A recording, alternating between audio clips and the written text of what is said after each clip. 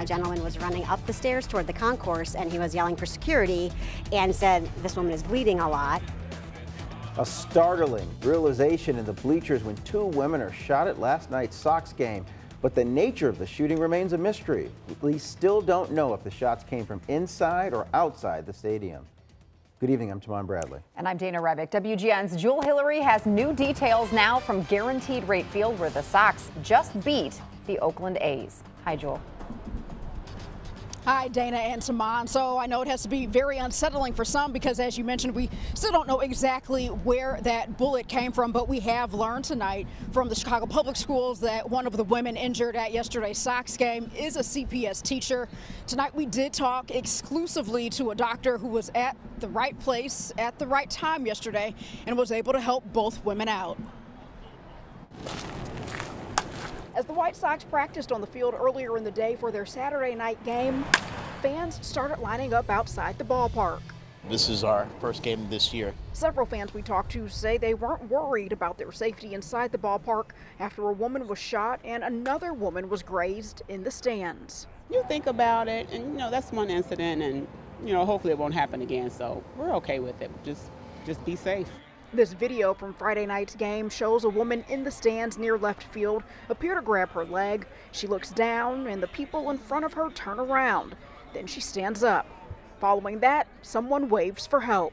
Dr. Jeannie Farnan says she was in the same area when someone cried out to help the 42-year-old woman who was bleeding heavily. There was an obvious entry wound into her thigh. Dr. Farnan says she helped a man who was already applying pressure to the woman's wounds. By the time the EMT got there, another woman a couple rows down off to the right said, "This woman is hurt down here as well."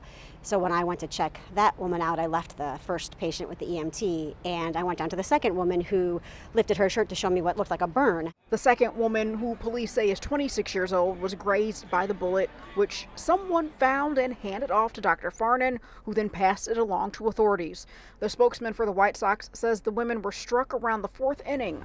According to CPD, there was no active threat, and the game continued. I wouldn't speculate how their decision-making process happens. I don't know. It was very unclear who was aware of what was going on at any given point in time. Right now, there are several unanswered questions. And it's not clear where the bullet came from. There are no reports of any gunshots in our ballpark. So CPD continues to kind of investigate, and they'll let us know. As the internal and the investigation continues to take place by the Chicago Police Department, there'll be more information to come following. According to the White Sox manager, the team didn't find out about what happened until after the game. If they felt we were in danger, then probably they would have let us know prior to, but like I said, we never felt threatened.